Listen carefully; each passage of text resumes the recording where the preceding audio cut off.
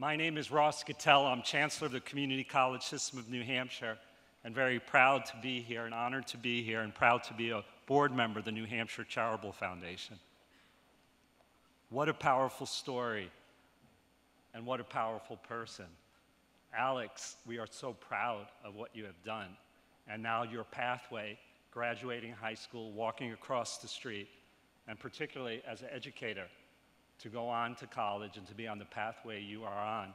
We're all very proud of you, and it gives us optimism as we look towards the future on how we could make sure that our young people have pathways of optimism, pathways where they could see a life of not only economic opportunity, but an opportunity to contribute to their state and be role models for others.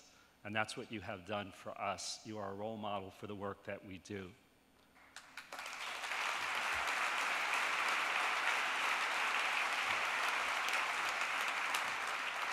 Part of our work, part of my work at the Community College System of New Hampshire, and part of our focused activities at the New Hampshire Charitable Foundation is putting young people on pathways to success.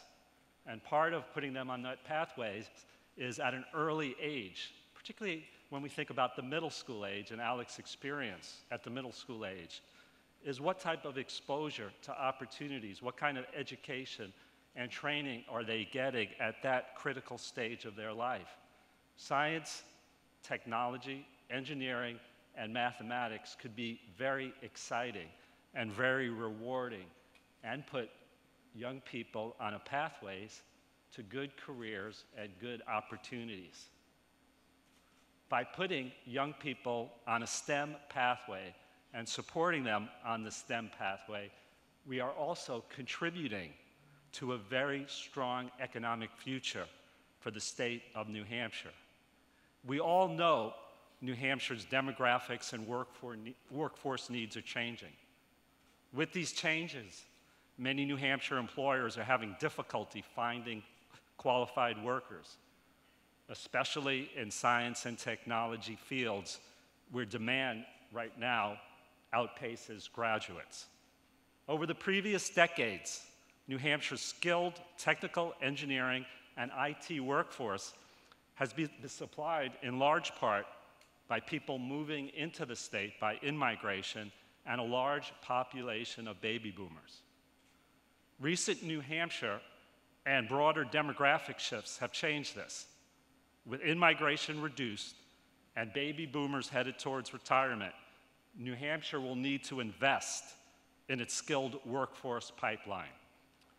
The state currently ranks 49th out of 50 states in graduates with STEM credentials relative to the number of STEM workers.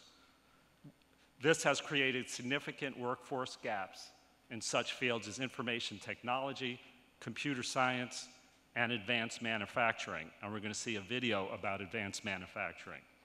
Investment in STEM education and training is very important to support individual achievement, advance economic opportunity, and to ensure employment that pays well. All very important. And by investing in our young people through STEM education, we can ensure that New Hampshire has a strong economic future. Thank you.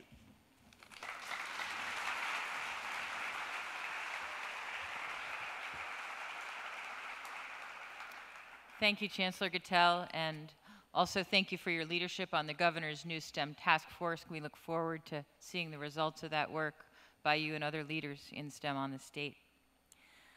In this changing environment, changing workforce needs, rising student debt that we've described, the foundation is the largest provider of scholarships that are publicly available to youth in New Hampshire, thanks to the generosity of our donors and so many of you here with us tonight. And amidst these changes, we went to employers and educators and brought folks together and said, how can we make sure we're getting the greatest impact out of these scholarship dollars in these times? How can we support the workforce needs and our communities through that? And the answer was very clear. We need more support for STEM studies. We need smarter and more streamlined pathways to jobs. And we need a better understanding of the whole picture of how we develop STEM talent in this state.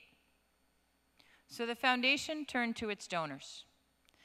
And the first thing we did was increase scholarship funding for STEM studies by 85%, granting out scholarships from donors. Some gave $50,000, some gave $2,000, and collectively we granted out $695,000 to nearly 300 of the most promising STEM students in New Hampshire.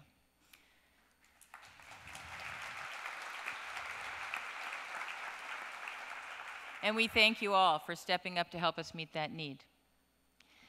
In addition, we were able to turn to donors and together brought in national experts to help us look at the STEM talent pipeline in New Hampshire. And people, the Education First out of Ohio had worked in other states who had increased their competitiveness in STEM fields, came to New Hampshire and analyzed our workforce development in the STEM fields. And we now have got that study, guided by a group of education and business leaders in New Hampshire, has given us a picture of the overall talent development. We have a searchable database of the nearly 700 STEM programs across the state that local employers and partners can use. And we have also a collective understanding of what our challenges are, where the gaps are, and recommendations to strengthen talent development that was endorsed unanimously by the group of leaders from business and education that guided that study. Finally, that strength of that work attracted national attention. We just learned this week that the Lumina Foundation will be contributing to New Hampshire over the next 3 years and supporting efforts for employers and educators to work together to build those smarter, stronger pathways. What are the courses kids need to take when? What is the guidance they need? What is that pathway to a good job for them and their parents? And that will be work we'll be undertaking starting this month. So we thank our donors. We thank all of you and our partners and leaders in the state working on this with us. We want to highlight one of the most innovative aspects of this work is the local partnerships between employers and educators that have started up and sprung up across the state. This is happening up north in Hypertherm, led by Barbara and Dick Couch. It's happening here in Manchester at Dine. And we're going to share one example with you from Charlestown, New Hampshire. And you'll see what happens when a local manufacturer hires a retired school superintendent to bring education and kids into their workforce. So let's roll the video. Thank you.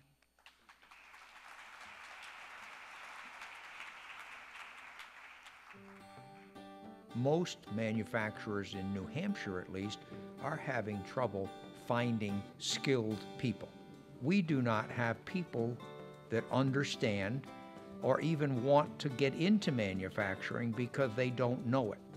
So I thought, well, maybe we should begin to expose young people to what we have to offer in manufacturing. You're gonna have to rerun tool 2, because if you take a look at the step right in there. The importance of machine tool programs, engineering programs, and an introduction to manufacturing program, which is a partnership with Whelen where they get on site. It's critically important because the students need to get interested in this. They learn how to use the math, science, engineering, and technology in a hands-on basis. They learn why math is used by working both in the pre-engineering program that I teach and the machine tool program that I teach.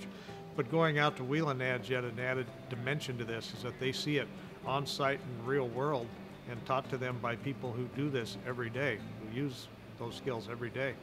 You work in different departments and see how it is in the real world, how to work as a machinist or as an employee. We have people who assemble parts. We have people who, all the way up to doctor's degrees, who design parts, who design tooling. We show them where the applications of engineering and science actually take place. Really, you get to learn it yourself and figure out what works, what doesn't work, how to fix things on your own. I just have more experience learning all these new machines and new technologies in this work environment. So when I go out into the real world, I know what I'm doing, and I feel like I have a good grasp on what is to come. We've got to reintroduce the opportunities that are here. The program that we have could be adapted very easily to any one of the major economic generators in the country.